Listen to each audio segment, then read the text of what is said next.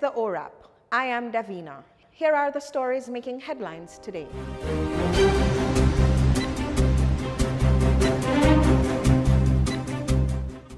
Queen's Counsel Katie Knight on Monday objected to a request by prosecutors to have two Dutch investigators assigned to the 16-year Trafigura case sit in chambers on Wednesday when deliberations take place to decide if Portia Simpson-Miller will be excused as a witness in the matter. Knight, who is the attorney representing the former People's National Party president and prime minister, filed an application to have Simpson-Miller excused from giving evidence in the case due to medical reasons.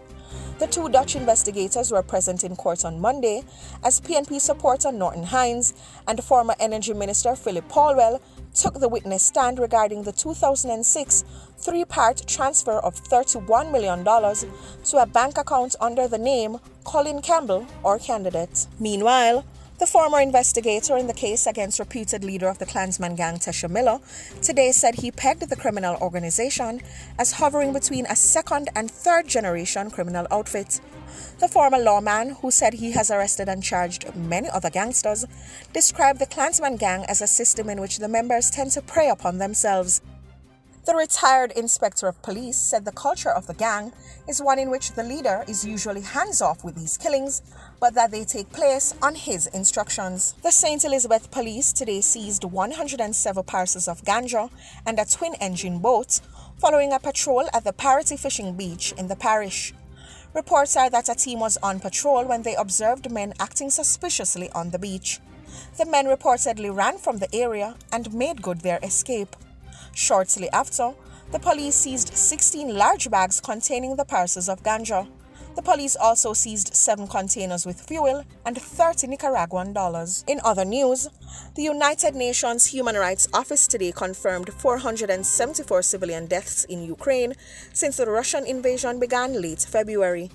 The office also said that the number of confirmed civilian injuries now stands at 861.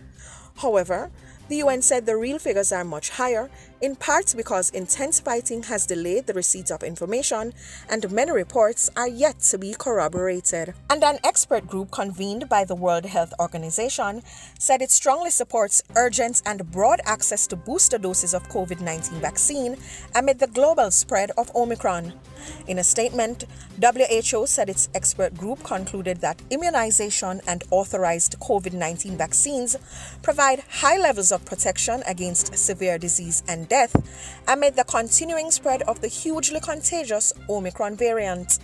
This follows the organization's position in January to only recommend boosters once countries had adequate supplies and after protecting their most vulnerable. This has been the ORAP. Catch up with these and other stories on JamaicaObserver.com. I am Davina.